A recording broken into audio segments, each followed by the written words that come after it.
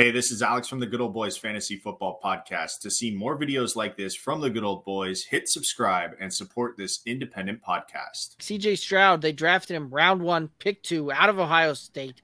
CJ Stroud, thoughts?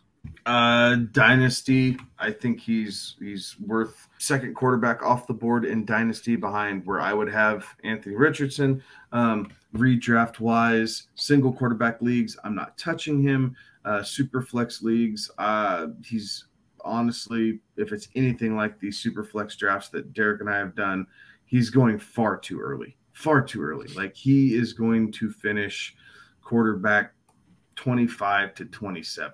And there's a little bit of upside potential if he uses his legs, but he didn't really do that at Ohio State. Not that he can't, he just didn't.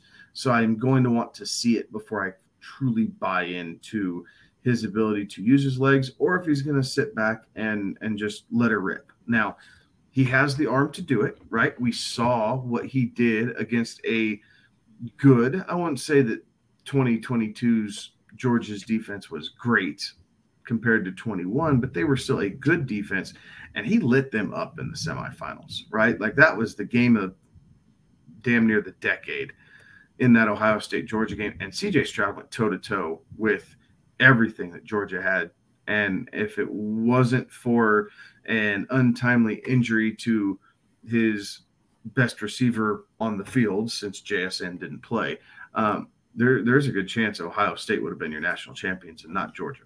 Everything that Kevin just said, I will reiterate, like I totally co-sign. I need to see it first. I'm not going to invest that much that early for a redraft.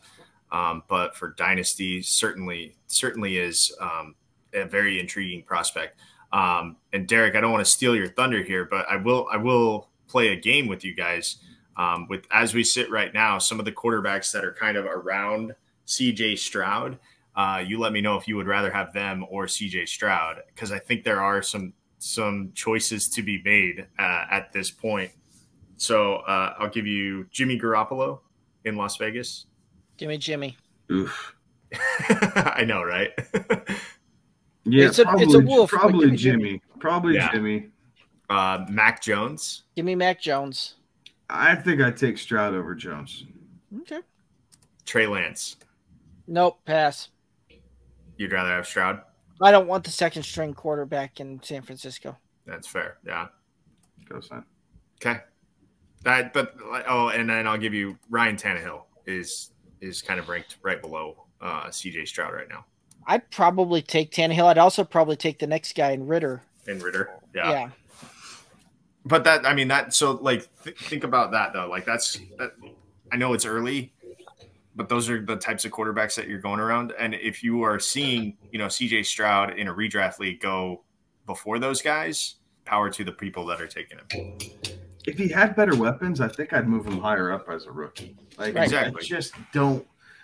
I just don't love it. I like Nico well enough. I like Dalton Schultz, but I just don't, and Dameon Pierce, but I just don't like anything else that they have down there yet. I understand what they're doing. They're building defense first. Honestly, they're trying to build inside out.